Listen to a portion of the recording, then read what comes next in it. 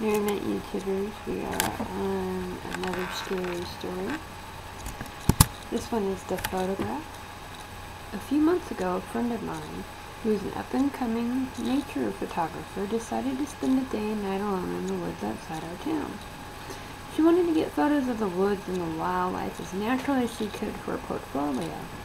She wasn't afraid of being alone, as she had camped by herself many times before.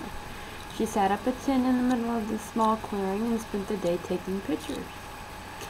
She filled up 4 rolls of film on that trip, but something was strange about them. What she saw in those pictures has stayed with her ever since, and she is still trying to recover from the trauma they have caused her. Almost every picture was accounted for, save one picture in each roll of film, and those pictures were of her asleep in her tent in the middle of the night.